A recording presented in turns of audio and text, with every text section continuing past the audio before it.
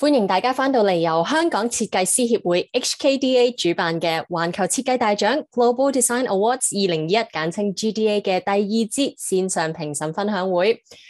Welcome back to the second section of the Judges Seminar of Hong Kong Designers Association HKDA Global Design Awards 2021. And we're so honored to have invited our prestigious judges to share with us this afternoon. 接住落嚟啦，將會為我哋分享嘅幾位國際評審包括有產品設計類別 Mr. Roger Swells， 當然都唔少得有空間設計類別 Mr. Colin， 最佳設計客戶獎、最佳用戶體驗獎、最具影響力獎以及銳新創意獎類別顏耀輝先生。咁喺我哋每一個評審分享完之後咧，其實我哋都有一個問答環節㗎。大家好簡單，只要喺我哋 Zoom 頁面下面，你會見到有一個 Q&A 嘅掣，撳入去寫低你嘅問題就得㗎啦。Today, we are honored to have invited Mr. Roger Swells of Product Category, Mr. Colin of Spatial Category, and Mr. Fred Ngan of the new categories Design Clientele Award, Experience Award, Impact Award, and Rising Creative to share with us. There will be a Q&A section after each judge's sharings. If you have any questions for our judges, remember to leave your question in the Q&A box. Simply click the Q&A button at the Zoom toolbar.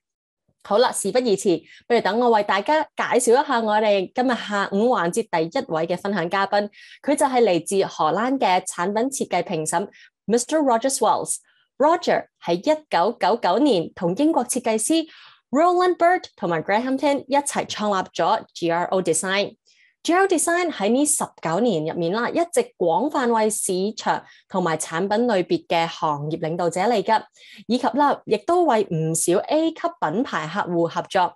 咁合作嘅品牌包括有 Nespresso、西門子、喜力、飛利浦醫療保健、微軟、三星等等。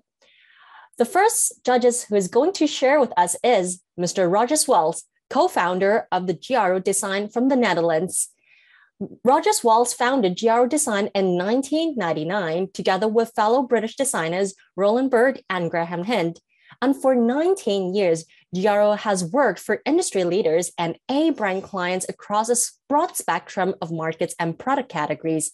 The famous brands include Nespresso, Siemens, Heineken, Philips Healthcare, Microsoft, Samsung, etc. And the topic that Roger is going to share with us is the value of good design. Without further ado, I'll now pass the time to Roger. Over to you. Thank you for the kind introduction. Good afternoon, everybody. I'm going to share my screen.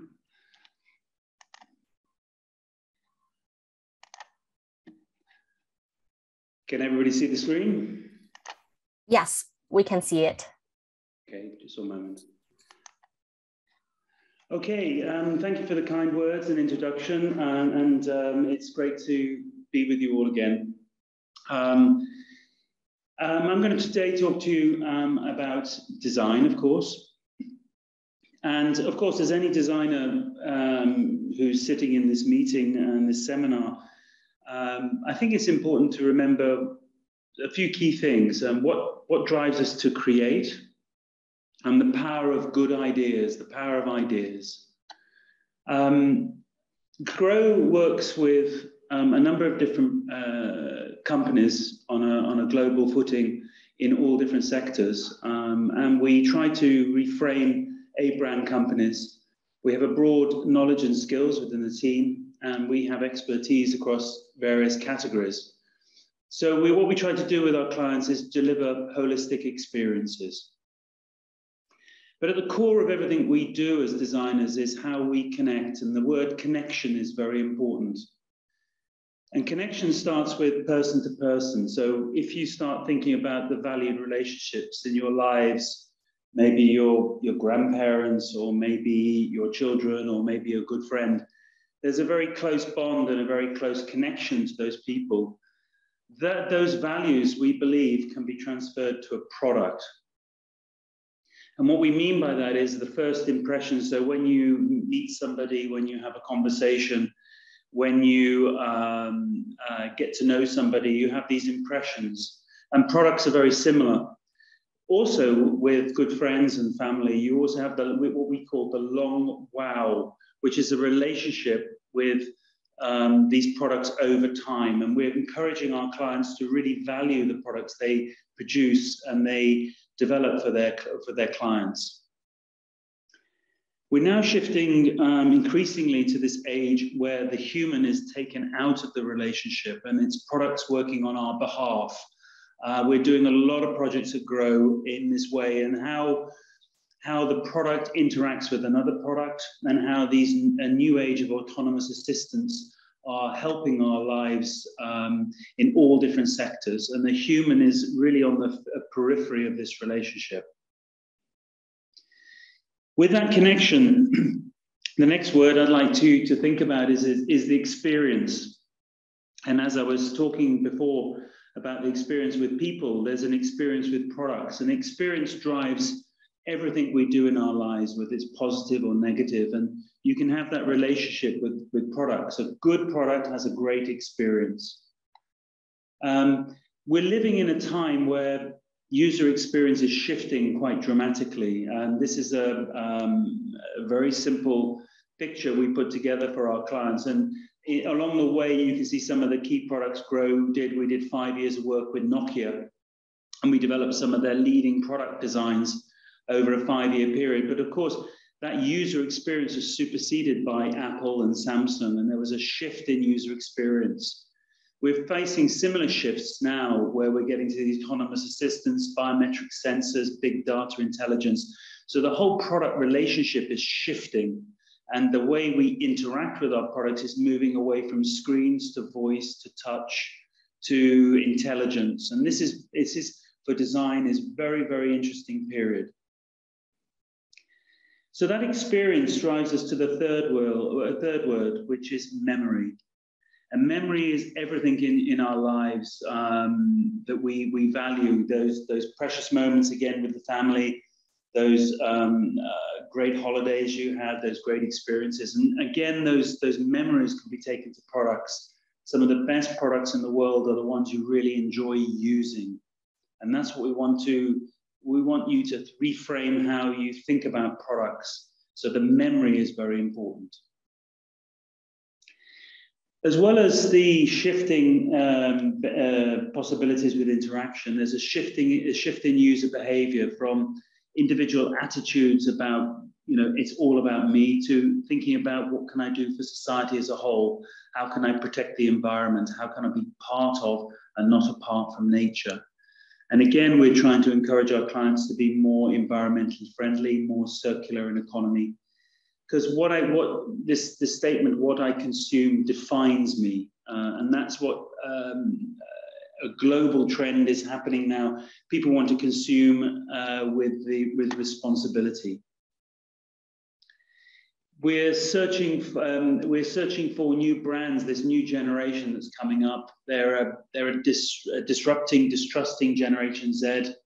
They're digital natives, so they see everything in the web community. They're influenced by that digital community, and they're looking for deeper meaning and products with value. So this is something that design and business should really, really think about. So with that as an introduction, this is our studio in the Netherlands. As already introduced, we have 3 English partners, but we have a team of international designers, very much European based. We have a strong graduate program here where we train designers for a minimum period of 6 months in between their degrees and master degrees. And we invite those team members in because we're very, very influenced by how they think. And what we try to do is facilitate the way designers work. Creativity begins with understanding. What we're looking for are these 4 values from user, brand, business, and planet. We want to delight future users. We want to articulate the brand values of the companies we work for. We want to contribute to business success, but also deliver sustainable growth without consuming ecological capital. So it's this balance with business and planet that we're constantly thinking about, and the user and the brand we work for. So this is the kind of the 4 pillars we work around when we're thinking about product design. We try to reduce, we try to organize, and we try to create user understanding in everything we do. So today I'm going to talk to you about the value of personality and soul.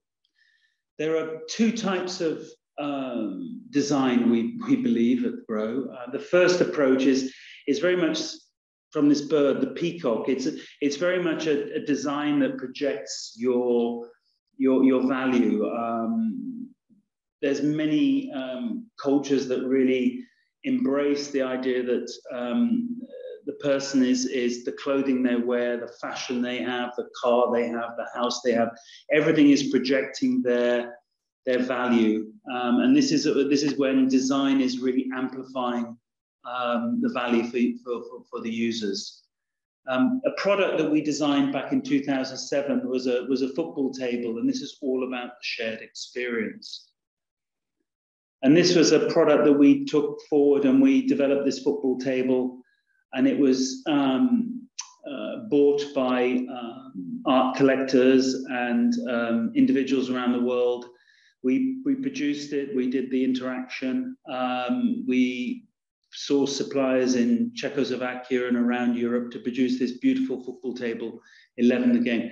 This is very much a peacock. Another brand that really is all about projection is Heineken, and we've been doing a great deal of work for this brand.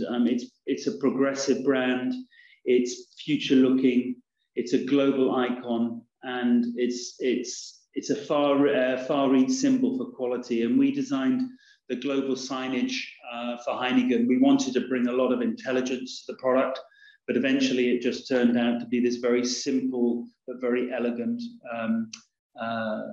brand symbol that's on the side of bars and clubs. The second design approach is all about becoming a servant. And at Grow, we do a lot of work in this area. We spent 3.5 years with Sonos trying to deliver timeless product design. Versatile user solutions, quietly fitting into users' lives.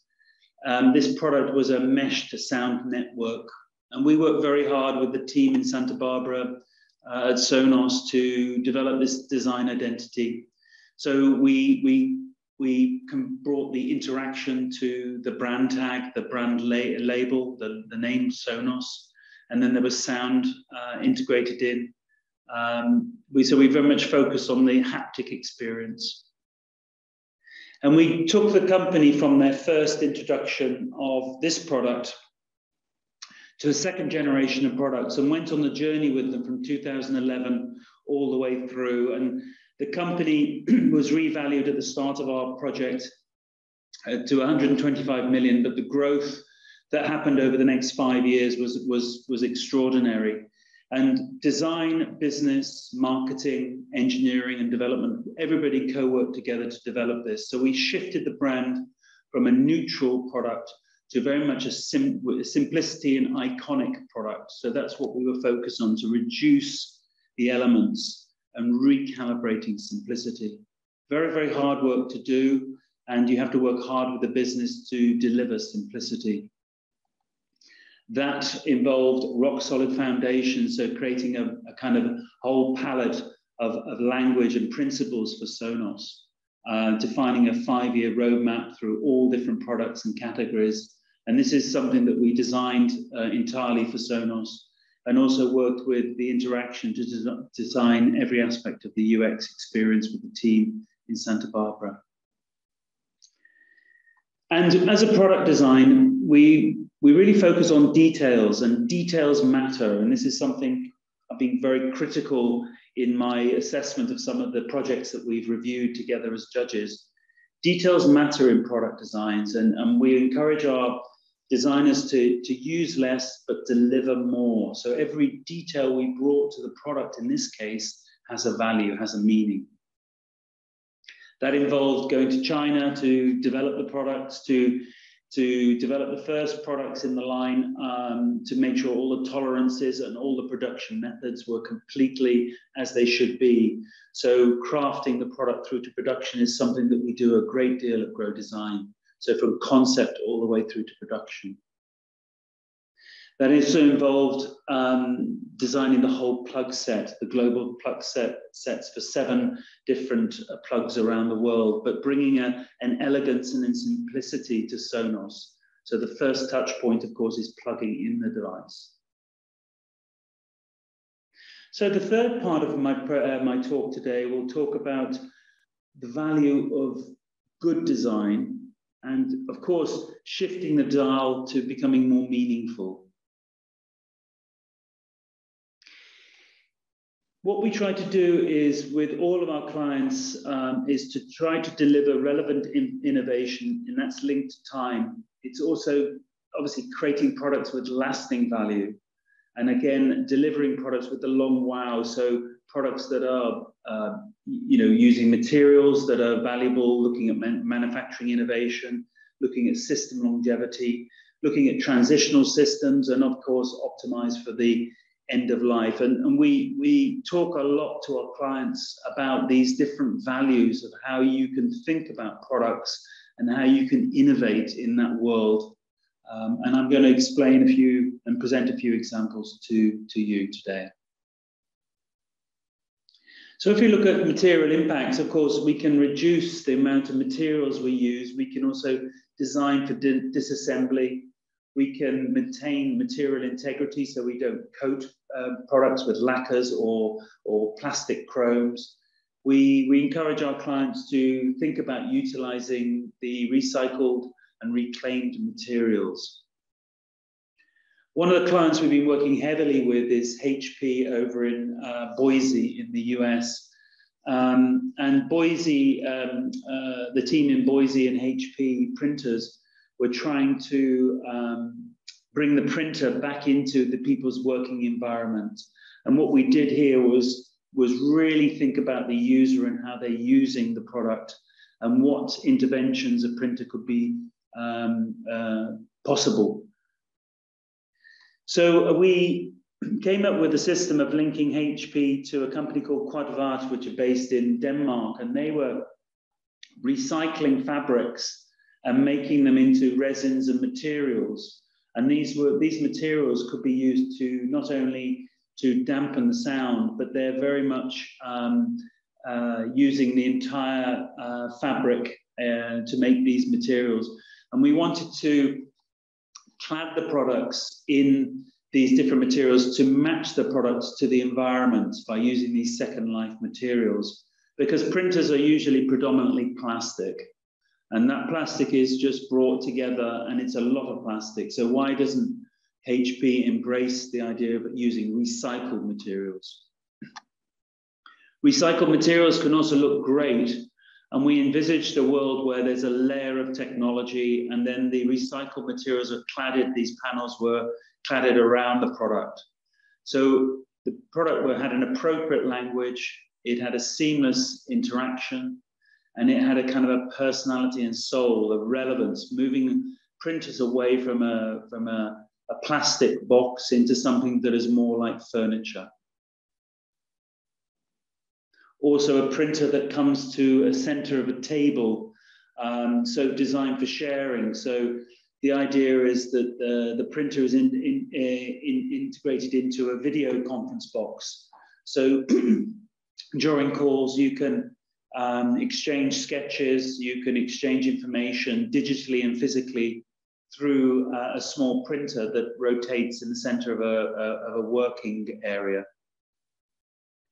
So simply by putting like a lazy Susan, like when you have beautiful Chinese food, the table turns, but in this case, the printer turns. So what we were trying to do here was bring the printer to be part of the office toolbox. So these relevant tools, and again, moving the printer from out of the hallway and back into people's environments where they could use the printer to help them in productivity. Another way we can look at product design is system longevity and designing durability, delivering a timeless aesthetic appeal, and design for easy repair. We've been working a lot since 2015 with Nespresso to try and shift how the company puts products together. The product that's here on the left was the product that they had, which is a professional product. And we took them on a journey, a 3.5-year journey, to develop with their developers in Switzerland, Germany, and Italy, a whole new professional coffee experience. So this product here is very simple, but very, very difficult to produce. So along the way, we developed a whole interaction experience from when the coffee pad was put into the product, how you could get recommendations. And for example, I could select a cappuccino. There's an animation of the brewing experience.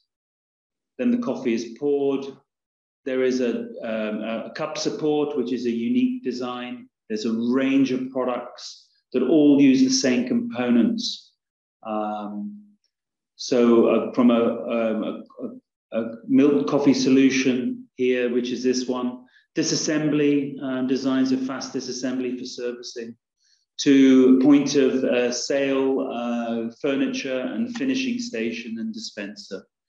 This project became enormous for us, and it defined a whole new user experience.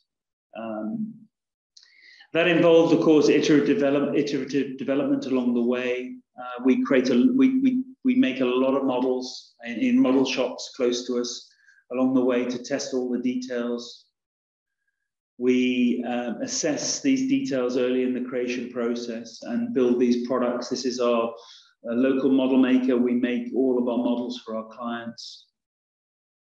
We also develop the user experience. So we've shifted our consultancy away from designing products to designing user experiences. So simplifying the interaction experience. So redefining every icon for Nespresso, designing all of their symbols and all of their coffee animations. And that's very good to create an engaging moment in time. So as the coffee is brewing, you can see the components coming together. So you get some information on the screen, so an aromatic profile with different notes and flavors. As the cappuccino is made, you get the different elements coming together. And this fills the time when the coffee is being dispensed, particularly important in public environments or office environments. But as you can see, as the animation completes, the icon is then produced with the line, and then your coffee is complete. Using the screen is very good to fill time, but it's also very important for servicing. So we animated all of the servicing elements. So from the capsule dispenser to the milk area to the water area.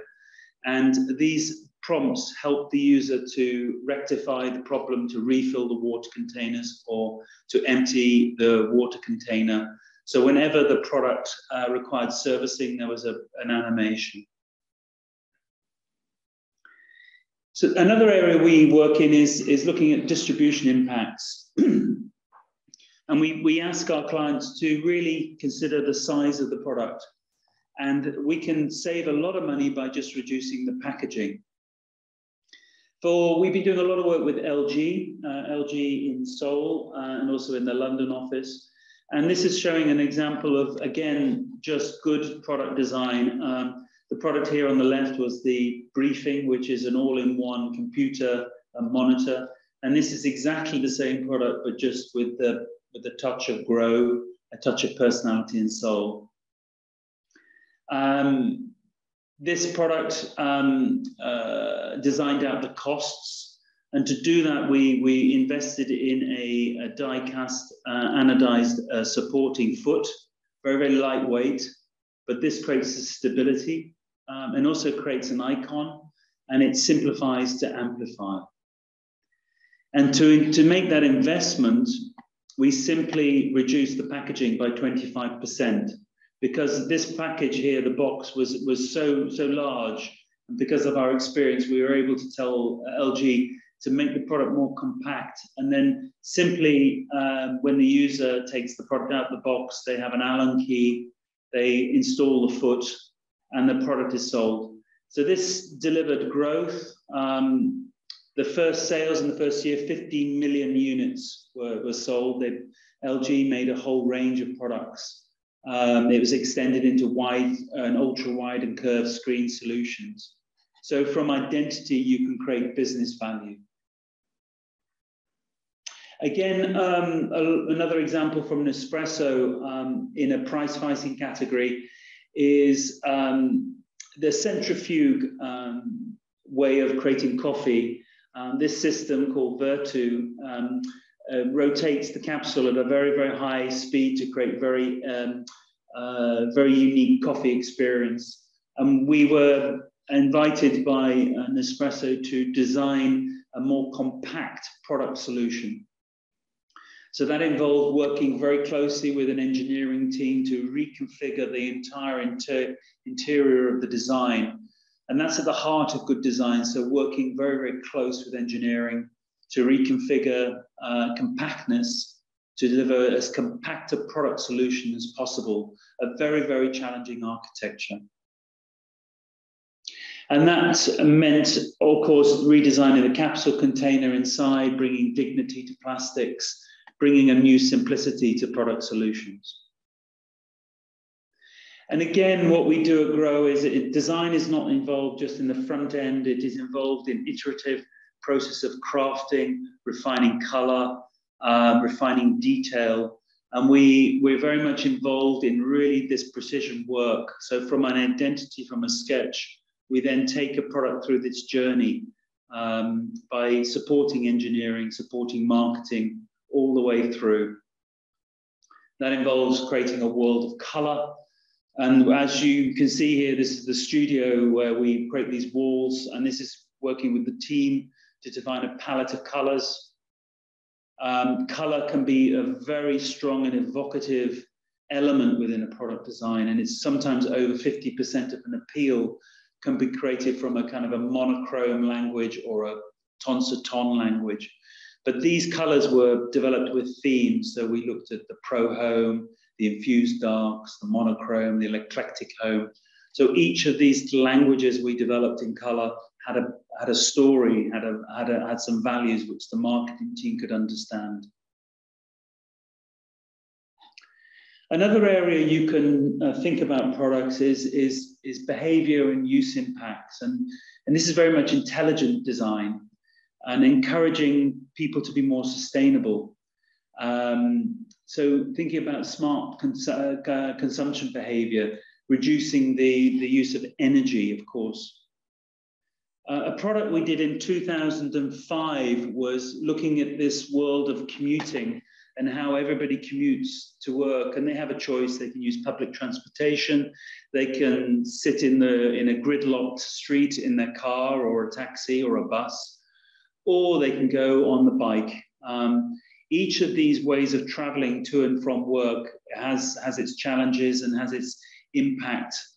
Of course, cycling doesn't create and use any energy. But we were interested in a technology which in 2005 was very new, and this was the world of electrical scooting and using these products. And of course, in 2005, the technology was fantastic, but the product design was lagging behind. They looked like they were developed by a small engineering group in a workshop. They had no aesthetic appeal. They had no value, they had no personality and soul.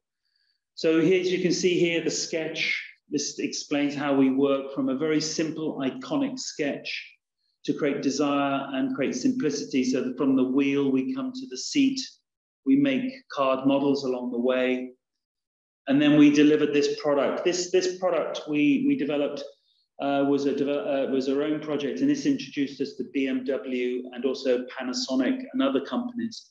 But BMW were very interested because we approached automotive design like a product design.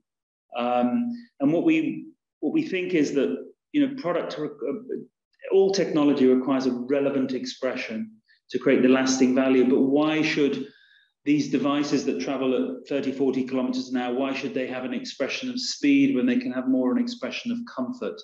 So there's a leather seat here. There's an icon that's repeated in the wheel. The grip of the wheel is the same for the feet, and very simple interaction experience. And so the product is more cosmetic in its aesthetic rather than automotive. Everything has this kind of metrosexual appeal, so it appeals both to females and to males. So from formal expression, you can create desirability. So from this, we wanted to create a cultural icon. Our goal was that in the 2012 London Olympics, we wanted to have the 20,000 athletes traveling to and from their events on these electrical scooters. Of course, a great product for the planet. It's approachable, elegant, and of course, memorable as well. And of course, our goal is, with all product design, is to make cities more relevant for people. So bring the cities back to life through people walking on the streets rather than having cars in the streets. So the last subject I'm going to talk about in my talk is about effortless connection. At the start of my talk, I talked about connection. How simple a connection is of course every designer's dream. You know, we want to create this effortless connection. And again, this is a good example of a product we did for LG, and we wanted to create this seamless world between the digital experience and the world behind. So a product that was wirelessly connected. So as you shift from your laptop to a monitor or TV, the connection is simple. It's just this very, very simple, elegant world. So the stand itself is has a gas lift in, a small motor. It's borderless screen. Of course, screens are now 3.54 millimeters thick. And we wanted to create this real elegant solution. So delivering more media and less hardware. So in a way, as designers, we're trying to make ourselves almost redundant. So we want to get the products that are very simple and very, very effortless in their execution. This product adapted in orientation, so it had a little articulation, so it could be vertical or horizontal. So depending on the modality and the way you're using the product, it can change orientation. So for viewing the web, it can be vertical. It's more a multi-channel system rather than just a monitor. So it's bringing in different elements from your mobile product, from the digital world, from the TV. So bringing all of those different medias into one simple product. So that completes my story. Thank you very much for your time, and hopefully those few examples we've given is illustrating what we believe is the value of good design. And it's been a privilege to have the opportunity to talk to you about this today. So thank you very much for your time. Thank you. Thank you so much, Roger, for sharing so much impressive examples for us. And I bet all the audiences and award winners learn from your presentation what are the values of good design. Just want to see if we have any questions for Roger at this moment. And a little note for everyone that today's judges seminar is also live on Global Design Awards Facebook page. So if you would like to have watch the presentations again, feel free to watch a replay at the Facebook page. So just want to make sure. Okay, I think some of our audiences may want to speak to Roger afterwards privately, if so. So once again, thank you so much, Roger, for your impressive presentation today.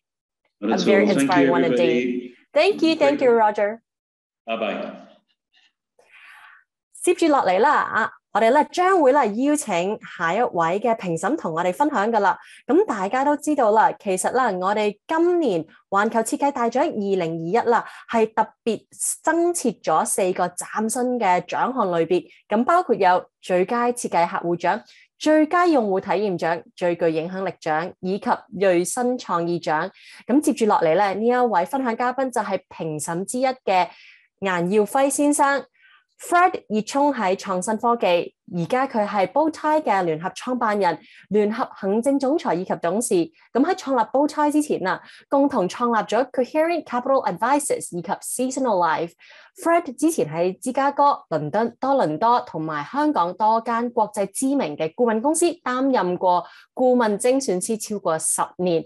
咁同時咧，現任為亞洲金融技術協會 IFTA 理事會成員兼保險科技主席，北美精算師協會 FSA 嘅成員，亞洲金融科技師學會 FFT 嘅榮譽會員，保險業監督未來工作小組成員，以及香港金融發展局 FSDC 轄下嘅市場推廣小組成員等等。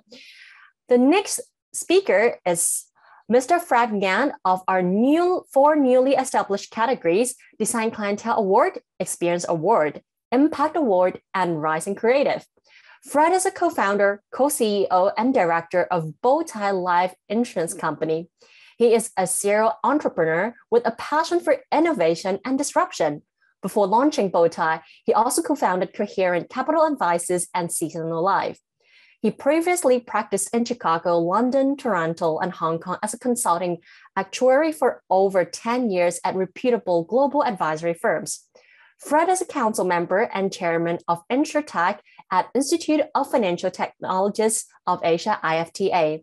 He is a fellow of the Society of Actuaries, FSA, honorary fellow of the Financial Technologists, FFT, a member of Insurance Authority's Future Task Force, and a member of the Market Development Committee of the Financial Services Development Council, FSDC.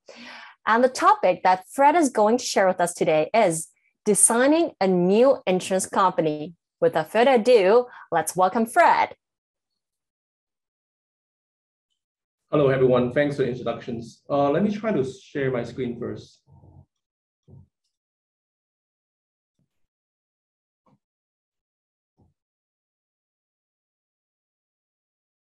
Hi, can you see my screen? Can you hear me well? Yes, we can see your presentation and hear your voice perfectly. Okay, perfect. Well, once again, thanks for having me in this presentation. And first of all, just want to introduce myself. I'm the co-founder of Bowtie. I'm coming from a very different background. I'm not a typical designer. I'm an actuary. We do participate in design in a sense that we design a new insurance company with modern technology. My passion, I'm very passionate in design. In fact, I like painting, I like drawing. I'm very highly involved in designing the customer journey for the online experience. We also have both online and offline. We do have a coffee shop. We do have a clinic. We're happy to share some of the experience that we built in the last few years. Insurance can be quite a boring topic, so I'm going to start off with sharing some of my personal experience, personal story, and then talk about why do we build an online insurance company and some of the design thinking behind the whole thing. So first of all, just a bit more about my journey, right? I used to be an actuary. This is a picture of me in the last year as a consulting firm.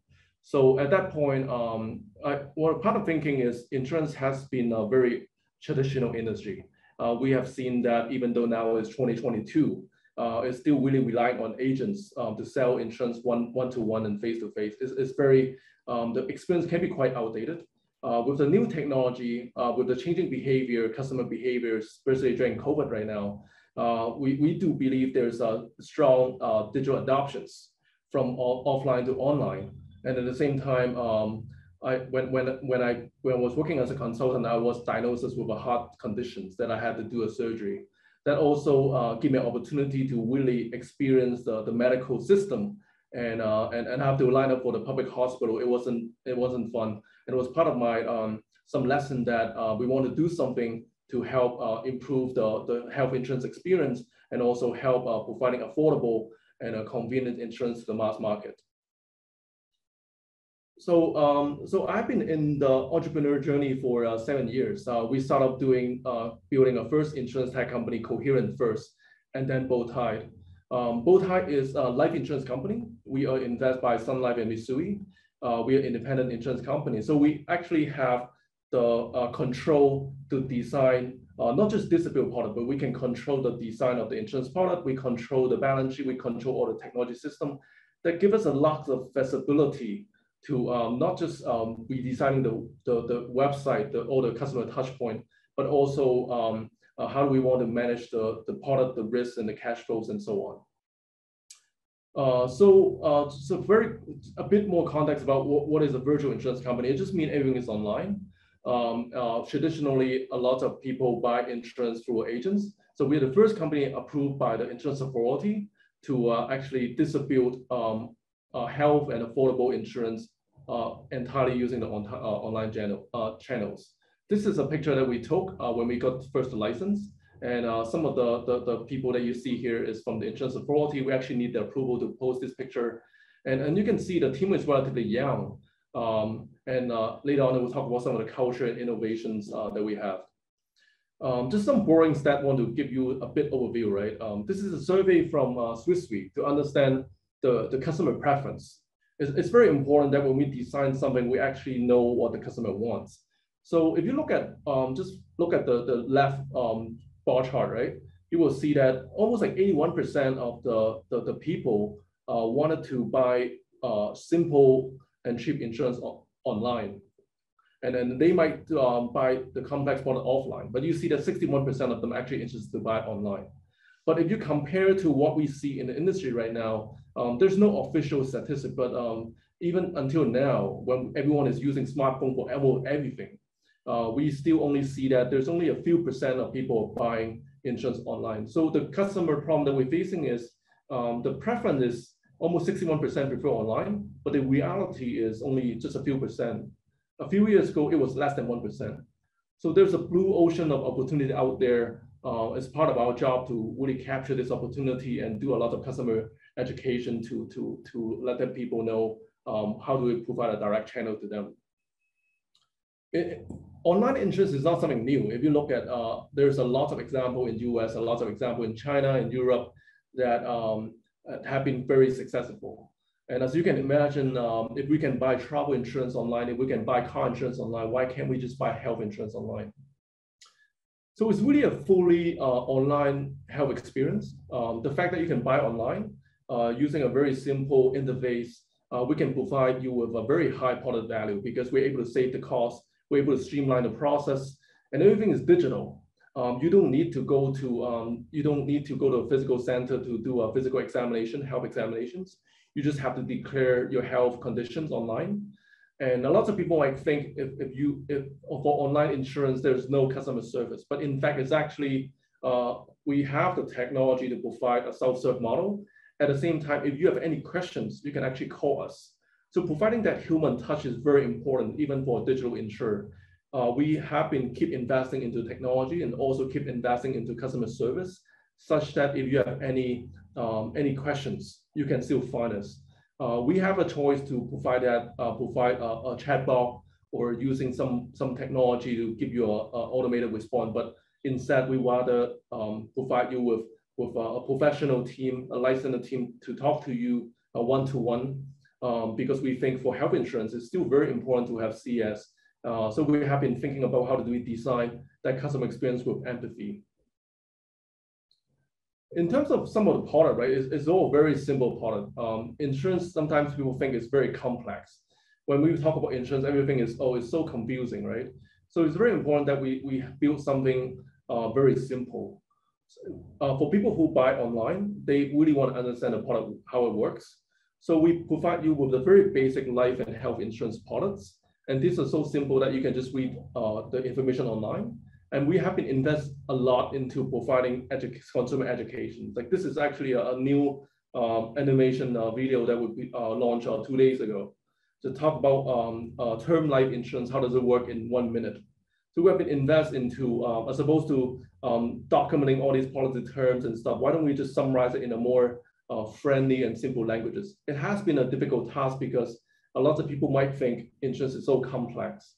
A lot of people think we need an agent to explain how it works.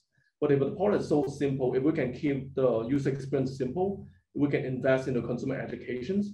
We believe a lot of people in Hong Kong are able to just buy that by themselves.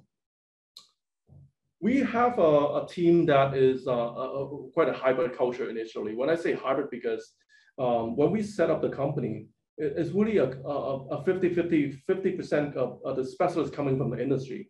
A lot of these people are actuaries or claim specialists, risk accountants. So these are the people who have experience and qualification from the insurance sector.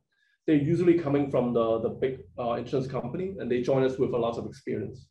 At the same time, we have a very young team, these what I call the innovator from the startups. So these are the people who are involved in engineering, in design, in branding, partnership, sales, marketing, and so on. And these are the people who usually have no insurance concept, and they're relatively young. It's very interesting when you have this two group of people working together. For example, when we have to build one of the application, right? We put a medical doctor sitting with the engineers, with a UX designer, and also with an actuary. So you can see that all of them are coming from a different background. You might see them debating all the time, but the solution, the outcome is always a lot simpler because we understand the complexity behind it, and we're trying to look at it from a different angle. We want to, because the target segment that we have is so young, we have to make the assumption that they have no insurance experience. They haven't been to a hospital before. They haven't claimed before. So we make it so simple that even someone have no experience, they can do it by themselves. So we combine lots of people, people with different perspective, with different professional background, and we make them work together. And I think having this diversity is very important in innovations, especially for these innovators from startups. A lot of them have zero insurance background. Sometimes when you have no background, you tend to ask a question that are very obvious, may sound very obvious, because insurance has so many jargon. For me, working in a sector for so many years, it's very easy to overlook that this may not be something that understood by the mass market. So when we hire people from who are very young, from fresh grad, it sometimes gives a fresh perspective that, hey, we have to make it simpler. We have to change the way that we design insurance. It's not just digitizing all the offline forms into an online journey. It's actually fundamentally we design it such that it make it so intuitive to you. You don't have to read a lot of background, or you don't need a lot of context, such that you can actually do it by yourself. And we have been investing a lot into building a new brand. In fact, in Hong Kong is actually very competitive, but very crowded markets. There's more than 160 insurance companies for both life and non-life company. So we have to stand out is actually not easy, because imagine we're competing with all these big firms with many times budget higher than what we have, that has been in Hong Kong for many years, right?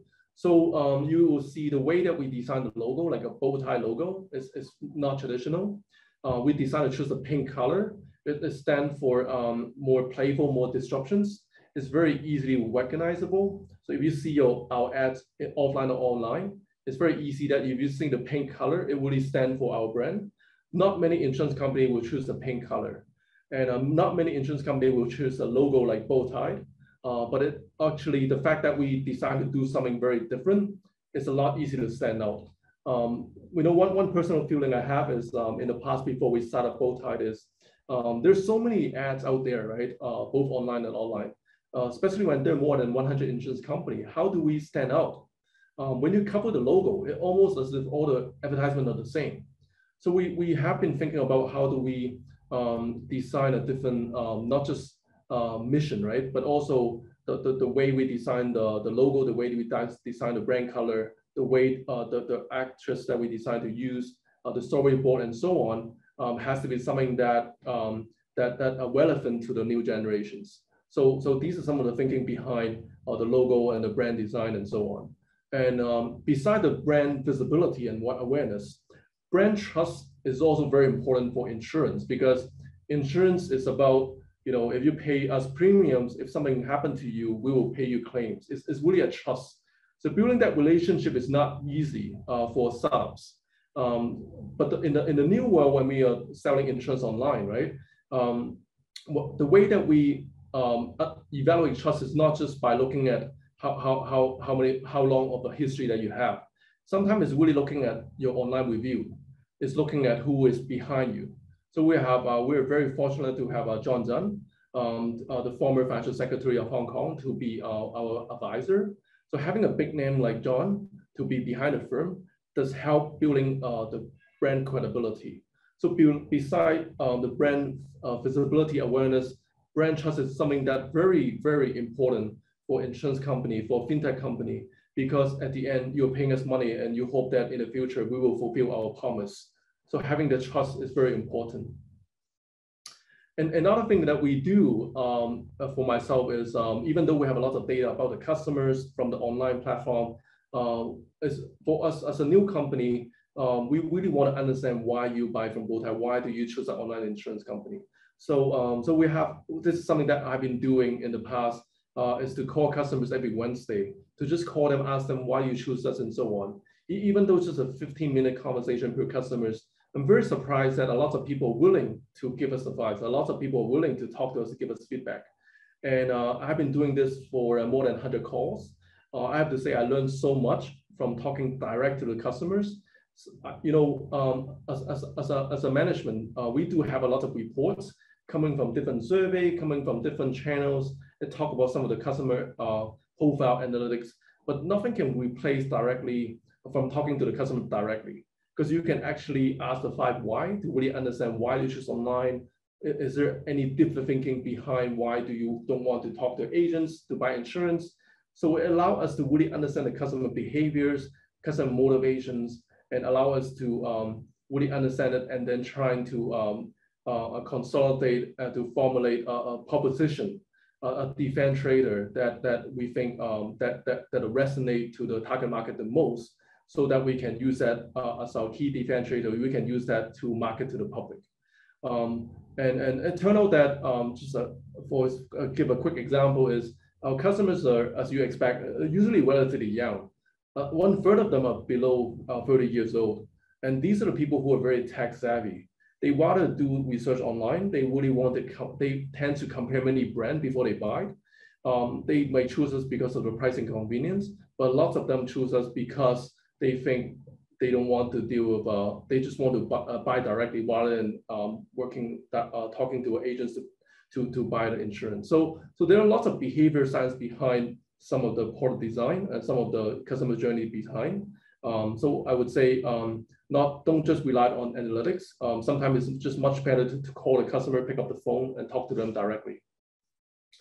And to wrap it up, beside the online experience, we have a chance to build a coffee shop and also build clinics. The story behind this is because of COVID, we actually left our co-working space. We used to be having our office in WeWork, but because of COVID, a lot of people started to work from home. So we actually ended up moving to Wan Chai. We have this 2 floors. The second floor, we use it as a club, our office. We actually don't call it an office, we call it a studio. It's for our employee, for our staff to for social, for meetings, for collaborations. The first floor, we decided to use it for customer engagement. So we actually opened a coffee shop because we think it's a very good way to build an ecosystem, to actually interact. We consciously name it Bow Coffee rather than Bowtie Insurance Coffee Shop, because if we call that, it might scare people away. We think come in, we will sell you insurance. So we're very conscious to have a brand that is actually under Bowtie to serve, focus on serving good coffee, provide you with a very different experience. And it turns out a lot of people, for those who like the coffee, who like the experience, who actually research and learn about the background of the company, and they learn that this is actually part of the Bowtie Insurance Company, and then they find out that this is actually a very interesting idea to engage the customers. Another thing that we did is the clinic. So we invest in having a clinic just very close to our coffee shop. It's also in Wan Chai. We have Chinese medicine doctors, we have GP, we have VCO, we have dietitians. It's really that the fact that we're so focused in health insurance, we want to move forward to not just stop at selling health insurance, but also providing healthcare. It allows us to having a more direct touch point with the customers to understand the journey, to also invest in making them healthier. So we just launched this last summer, but it has been a very good experience and also a pilot project for us to start moving into the health space. I'm just gonna stop here. So that is a quick sharing of my story and also my presentations. And I'm happy to take any questions that you have to understand why, the story behind Bowtie. Sure. Thank you so much, Fred, for your wonderful presentation. And I think after this presentation, a lot of us know more about the ecosystem and also different concepts of Bowtie. I would like to see if there's any questions for Fred at this moment. 想睇下在場有冇我哋線上嘅觀眾啦，有冇一啲問題咧都想向 Fred 藉住呢個咁難得嘅機會提問一下㗎。咁可以啦，喺 chat box 嗰度就咁打都得嘅。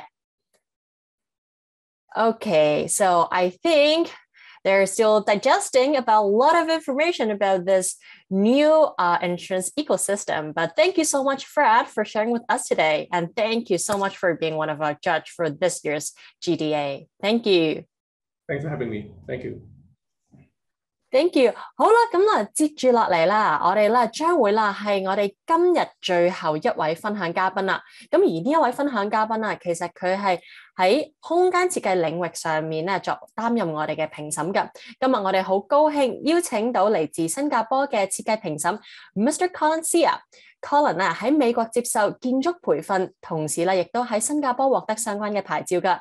曾經為 Graham Coolhouse 同埋 Daniel Libeskind 嘅等等嘅著名設計師工作，咁同時咧亦都喺新加坡國立大學建築系入面啦研究設計學教法㗎，咁啦亦都擔任設計評論員。咁作為 MOD 嘅創始人同埋設計總監啦 ，Colin 喺2010年美國國際設計大獎入面被評為年度設計師，同時亦都2次奪得新加坡設計界最高榮譽嘅新加坡總統設計獎，曾3度獲得金鎖匙獎，國際酒店業最高嘅獎項。Colin 亦都被曾經為香港雜誌透視評為40位40歲以下最有潛力嘅設計師之一，更加喺2007年榮獲馬庫斯公司基金獎最具潛質傑出新人設計師，獲得 Monaco 嘅認可，被評為建築界嘅新星。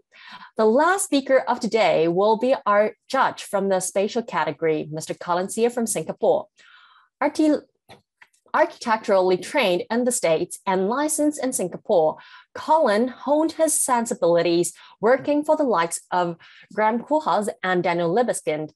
He also spent 4 years at the National University of Singapore's Department of Architecture researching on design and served as a design critic. As the founder and director of design of the Ministry of Design MOD, Colin has been named Designer of the Year by International Design Awards USA 2010 and is a 2-time recipient of Singapore's highest design accolade, the President's Design Award. He is also a 3-time grand prize winner of the Gold Key Award, the highest international hospitality accolade, named one of the Hong Kong's Perspectives 40 Under 40 Architects and Marcus Corporation Foundation Prize 2017, Emerging Architect with Potential for Greatness, and recognized as Rising Star in Architecture by Monaco. And the topic that Colin is going to share with us today is the ethos behind the work of Ministry of Design. Without further ado, Colin, over to you. Thank you so much for the very kind introduction. I really feel a little bit pressured after that to deliver something very good. But it's my pleasure to be with you all today. And I hope everyone is safe in Hong Kong, as we hope everyone is safe around the world. So thank you so much for your time. I'm going to really try and keep to the 25 minutes, and I will be sharing with you through our projects, our basic thinking at Ministry of Design. And I've hand-selected for our presentation today a series of projects ranging from different scales, not just interior or architecture, but also at the master plan level and also at the 1:1 product design level, just to illustrate how the way we think is able to be extrapolated and manifested in a variety of means. So the way we approach our work at Ministry of Design is to always question, disturb, and redefine the very nature of a design issue. So as you can see here, our logo Ministry of Design is also paired with our ethos, which is a universal symbol for question, disturb, which is a lot of hard work, and then eventually you have something that's redefined. At least that's what we hope to find in all of our projects. And we are very fortunate over the last 15 and 16 years to have enough clients who are also interested in embarking on that challenge with us, because as we all know, designers without patrons will not necessarily be successful in achieving that end goal. So let me start off with a recent project called the City Wealth Hub. For a very enlightened client, Citibank, they are headquartered out of New York, and we were invited to join a competition to propose a totally blue sky thinking for what their wealth hubs might be. And their wealth hubs serve basically the financial elite of the Citibank clientele, where the private clients have a very high net worth. And this is an environment for them to sort of meet in, and also to meet their relationship managers. So we were in charge of designing the front of house as well as the back of house space. And the question we asked ourselves here was, how do we find a new way to redefine luxury in a way that was relevant for today, as well as being able to provide a positive message, and not one of overconsumption or overindulgence, but one of balance and sustainability.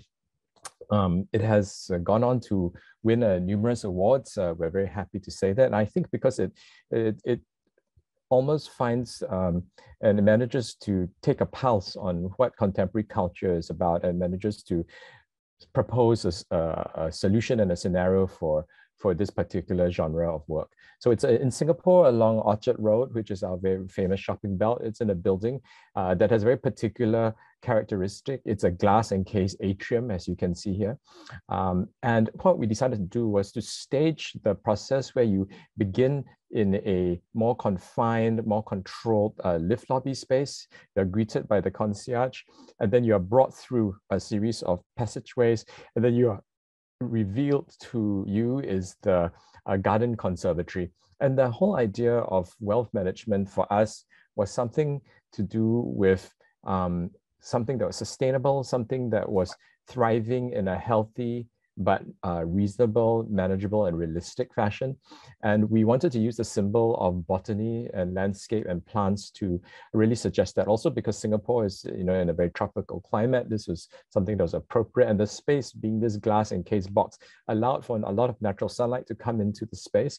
And so we were able to create a lush garden-like setting as a new emblem of wealth, a new symbol for how sustainable wealth can be nurtured, can be sustained, can be nourished, and how it can flourish in a way that is in the long term good for not just an individual, but good for society as well. So you see here a series of meeting spaces. Some are casual, some are in meeting pods for all bunch of types of discussions to happen. The planters were quite complex in their elevation as well as their plan. And we worked together with a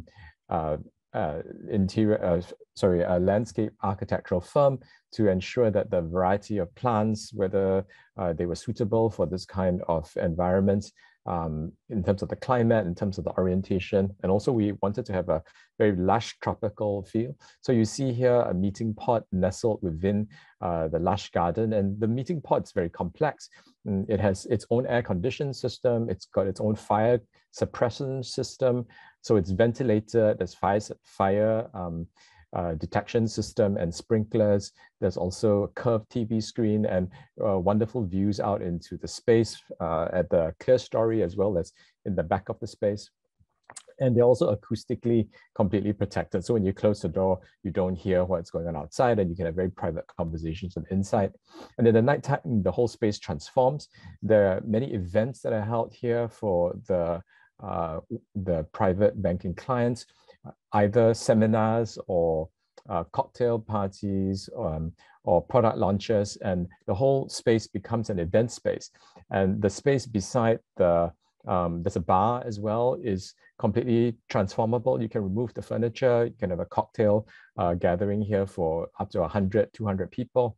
And the other thing about the question we wanted to ask is, what is the banking experience going to be like? And we said it shouldn't be something that was so formal. It should be more lifestyle driven. So very inspired by our other experience and hospitality projects, we created this bar. And so you're served either a mocktail or a sort of hot beverage as you meet with your relationship manager. And there are two stratas of the private banking system. There is an entry-level one, and there's also a high-level one. And you see here, there is a space that hovers above this conservatory space for the higher-level banking private wealth client to meet their consultants. And it's called the Private Client Center. And the palette of materials that we use and the lighting, richer, a little bit more dark. So it exudes a sense of sort of luxury, and also the scale of it, sitting in pairs as opposed to sitting in bigger groups. And the larger bar is replaced by a more concierge style bar counter. And then from the apex point of this hovering form, you can look over the conservatory and almost sort of survey the garden. And it's quite a nice vantage point. And it's also a bit aspirational. The people who are below aspire one day to be able to be customers of the private wealth management facility on the upstairs, because that's a higher level. So there's also that kind of relationship and the psychology that we try to play up in understanding how people think. So here we have a series of meeting rooms. So complementing the garden pots, there are also a bunch of typical meeting rooms, which are pointed in a palette that complements the outside. And what's nice is, although this is all front of house spaces, including the bathrooms, the meeting rooms, we now transition to the back of house spaces, and they're almost as much square footage for the back of house spaces as they are front of house. And who uses these spaces? It's the relationship managers, the financial analysts, a whole huge army and team of people who support the private wealth clients. And they're typically working in, fluorescent light lit cubicle spaces that are decent, but nothing like the front of house spaces. And we decided that we would take it on as a mission to design spaces under the on budget, using the same cost per square foot budget that the typical office space would be allocated, to create a series of open office plan workspaces, which would not be any different in terms of feel from the front of house spaces. So there's a seamlessness, there's an inclusivity. We wanted the people who work here not to feel like they're second class to the front of house spaces, that as they move from working behind the scenes and then meeting their clients in the front of houses, they'll be able to have that transition very smoothly, and it would allow them to not feel as if they were left out of the experience when they were not in the front of house spaces. So that was very important to us. And it was quite successfully received. And we are happy that we had the opportunity to be supported by a client who was so open-minded. The next project I'd like to show you is much smaller in scale, and it's in a historic shophouse. So if you're familiar with Singapore, and there are examples of this also in Hong Kong, similar examples. We have these things called shophouses, where they were traditionally used for work and live. So the bottom levels would be for commercial purposes, and the top would be for residential. But this one was completely residential. So the whole pre-war, so it's the 1920s to the 1950s, these things were designed and built. And so we had our client who were converting these shophouses into modern co-living spaces for tenants, young, hip, contemporary tenants. So typically, one would take one of these old buildings and want to restore them to their historic beauty from before. But we decided that what we wanted to do was not to look back, but to look forward and almost treat the whole house as a white canvas that would allow for the future life of the space to appear and to be written onto, figuratively as well as literally. So that you can see here, the shop house is white. And what we did was, instead of just painting everything white as that canvas, we always kept key elements which were a view back to the past that allowed you to build a bridge between what happened before and what the current condition is, and then what would happen tomorrow, and create this dialogue between all three.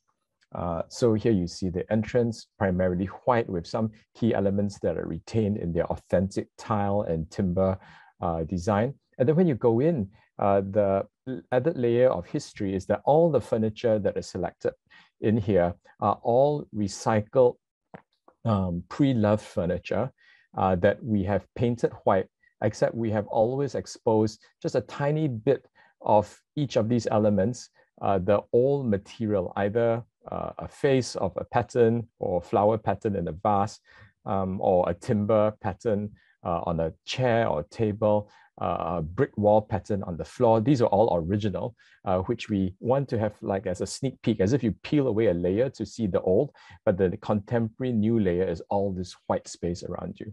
And we also had this neon art piece quotation from George Washington saying, "I like the dreams of the future better than the history of the past." So it's always about looking forward, both in terms of its architecture as well as its furniture treatment.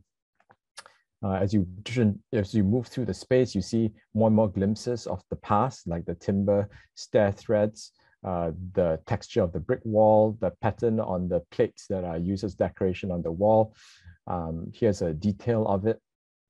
As well as in the bedrooms, what we did was we cast almost shadows of time onto the floor, where portions of the old floor are preserved and the new covers the rest of it. So it's a very interesting dialogue between old and new, and it's also award-winning, and it became very popular as a fashion location for fashion shoots, as well as popular with the tenants who wanted to live in almost this kind of surreal-like space. So that's housing. We started with office housing, and I want to find us a new genre. So this is a laboratory genre for a famous robotics company in Singapore called Race Robotics, which we also helped do the branding for. And it's interesting because the big question here was, how do we generate the feeling of the future using very simple materials, inexpensive materials, but also very lightweight materials, because our client wanted this laboratory to show and showcase and to test the robotics products that they created, but it also needed to be disassembled to be reassembled when our client moved from his current location to a new headquarters. And so he didn't want to waste the money building this and then discarding it, but he wanted it to be economically and environmentally friendly to be able to take this down and then to re-erect it. So each of these panels that you see are demountable, lightweight enough to transport because it's just hollow aluminum tubes, and to be able to be re-erected in the new site. So this is the entry. It's just a very simple entry with art that only aligns from a certain point of view. And it's part of a greater warehouse space, so there's not a lot of budget on the outside. But then as you enter the space, it opens up to this sort of glistening metallic universe. And it was incredibly complex to do. The simplicity of the materials don't belie the complexity of the angles. There's no panel that is modular. They're always slightly different angles or shapes or sizes. We also managed to integrate the lighting into the material facade of the interior space by finding LED tubes that matched exactly the thickness and the diameter of the aluminum hollow tubes that form the basis of the space. So you can see here a close-up detail, and all of them were cut at a certain angle to be perpendicular to the floor. So it creates this very dramatic space, and then the floor plane with just this slightly milky gloss black flooring to reflect the lighting. So it looks rather dynamic, visually dynamic as you move through the space, even in its simplicity. And so this is a view of some of the displays that would be used when the laboratory is fully functional. And simple and small plan fitting inside a fairly regular square room, and this whole thing could be disassembled and reassembled elsewhere.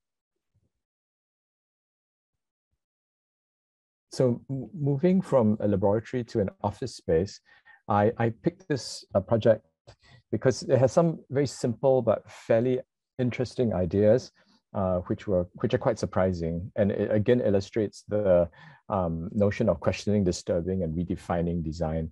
So the big question we're asking ourselves here was, in this design for Leo Burnett, which is a famous, I guess, an ad agency, they told us that one key thing they needed to have for every Leo Burnett office around the world, because it's American based, so they have many headquarters around different major cities, global cities.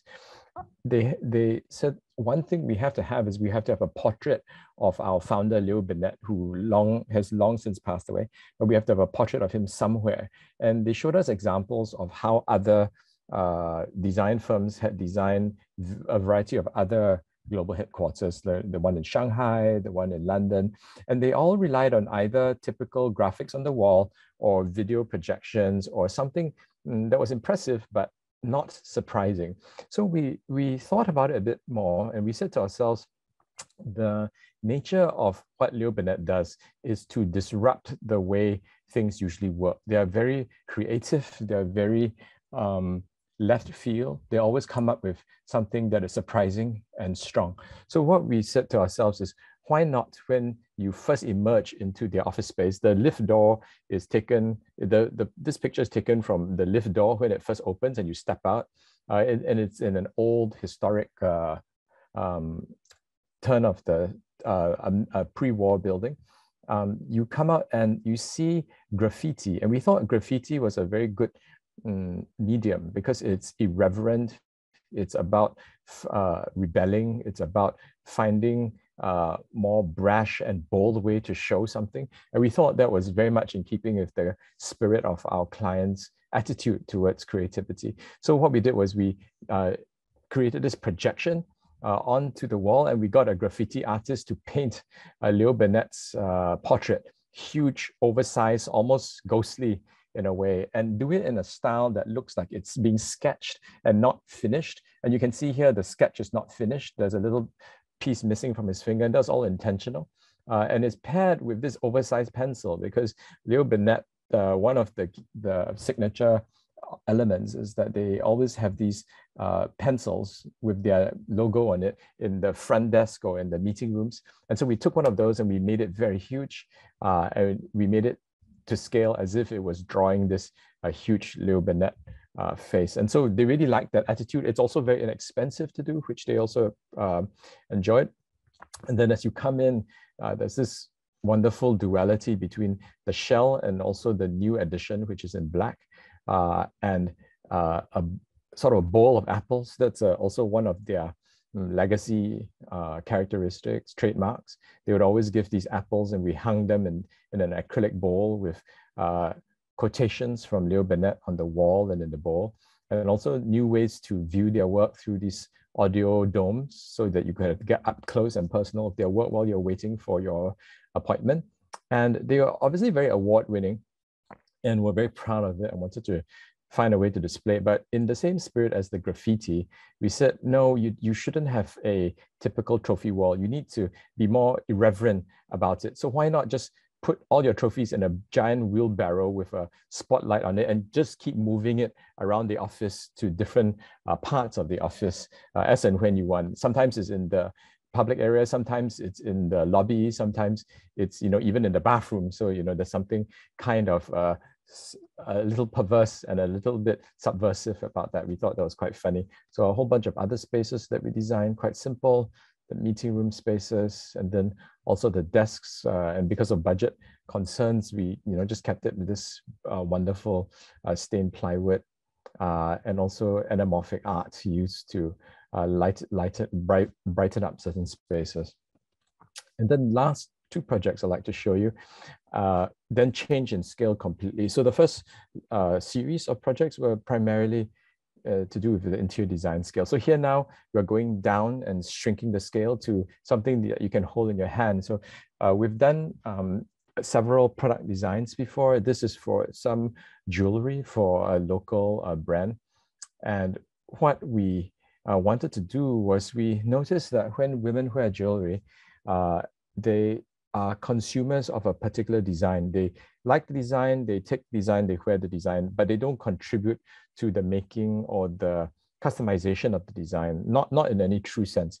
So what we said was, can we break that code? Can we have a new code? And the new code is that we give you a kit of parts made from leather, because our collaborator Bind Artisans, they are leather specialists.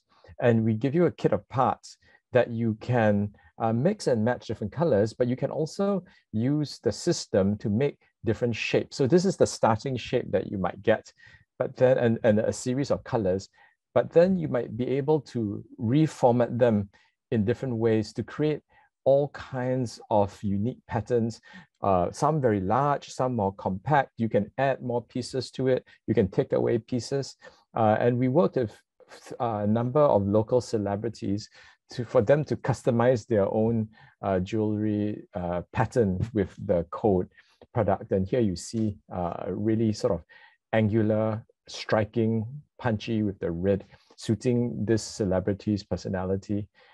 This personality decided to start off by using the design that came right out from the box because she loved it very much. This personality decided to do something that was a slight change of the weightage, visual weightage of the original product.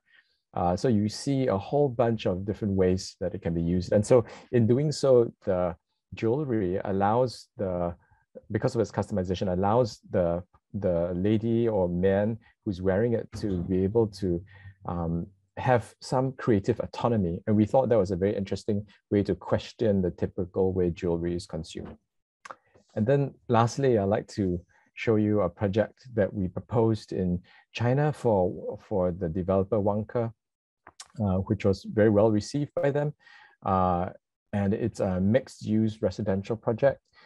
And it's very interesting because the big question we asked ourselves was, this development is right beside the coast where there are some marsh wetlands. That's where, like, you know, a natural ecosystem is created. How can we be part of that wetlands, even though we are not inside it, we're just beside it? How can we move away from just having a view to the wetlands, but make the development feel like it's part of the wetlands? So what we did was to draw the wetlands into the development.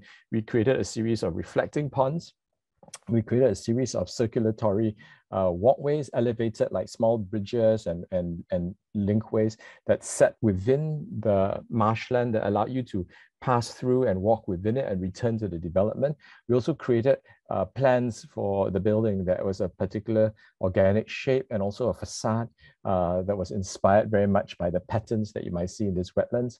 So you see here the wetlands are sitting outside, but we pulled it in a kind of conceptual way using the reflecting ponds. And also the shapes, you can tell, are very much wetland inspired. And you can see here an aerial view how it looks very integrated. And it doesn't feel like it's just sitting on the side.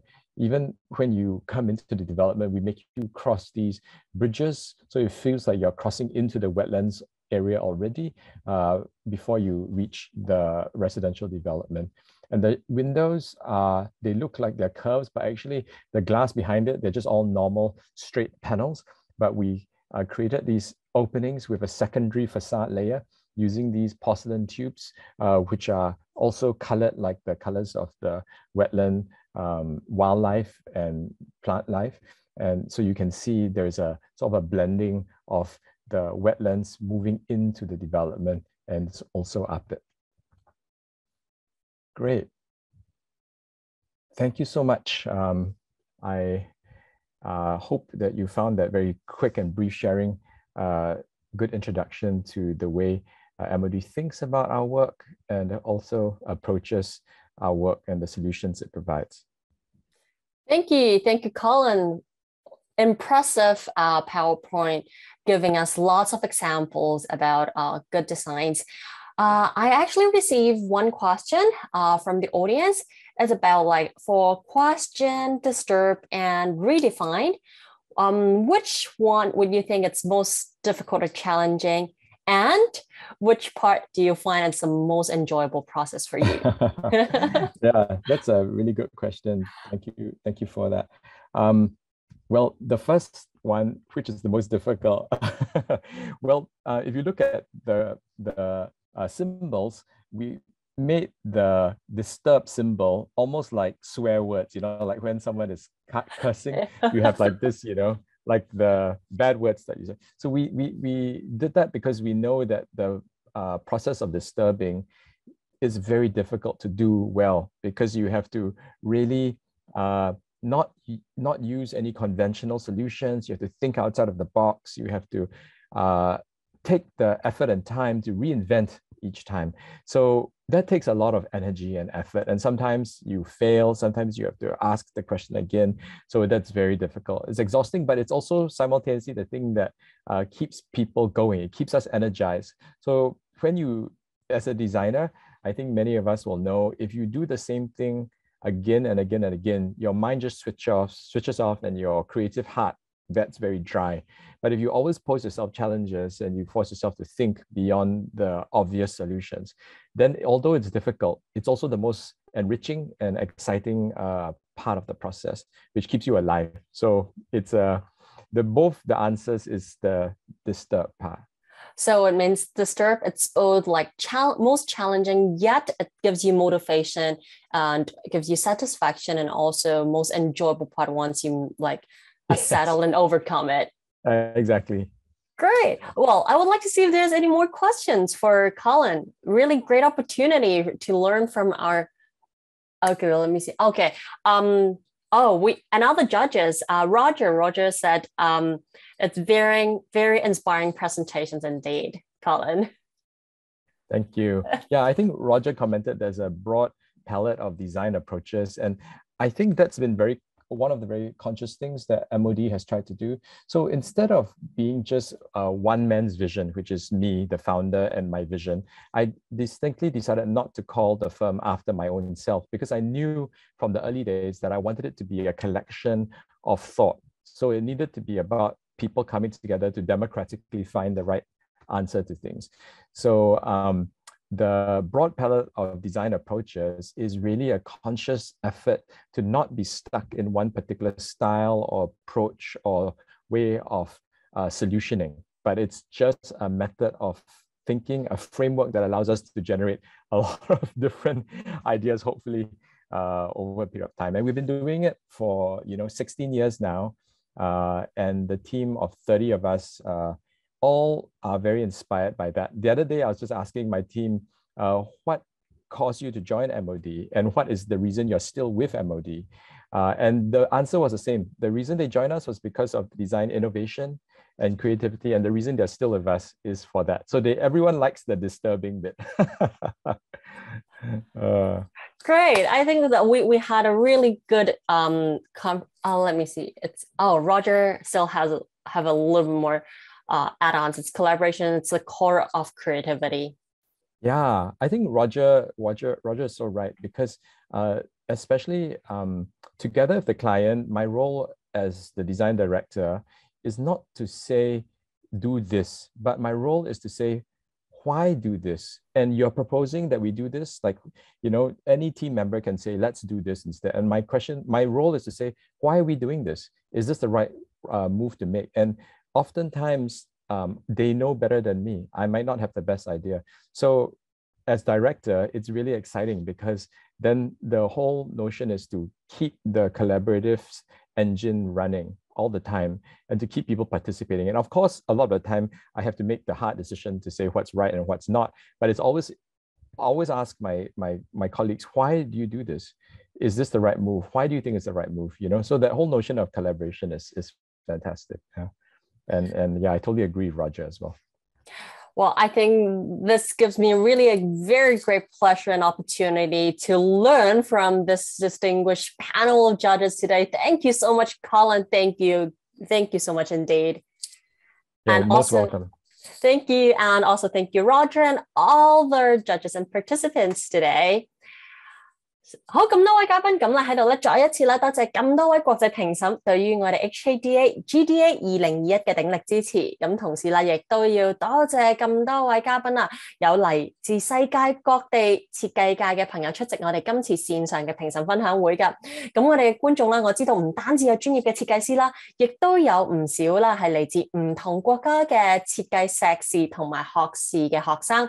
咁希望啦可以通過我哋今次咁多位評審嘅分享啦，大家可以了解更多優質嘅設計，可以點樣為大家帶嚟更方便同埋獨特嘅體驗啦。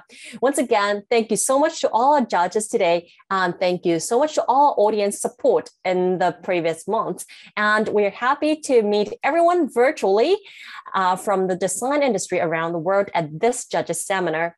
And today we have a few master's and undergraduate design students joining us online, and we do hope that the sharings can give you more inspiration about quality designs, indeed bring forth more convenient and unique experience.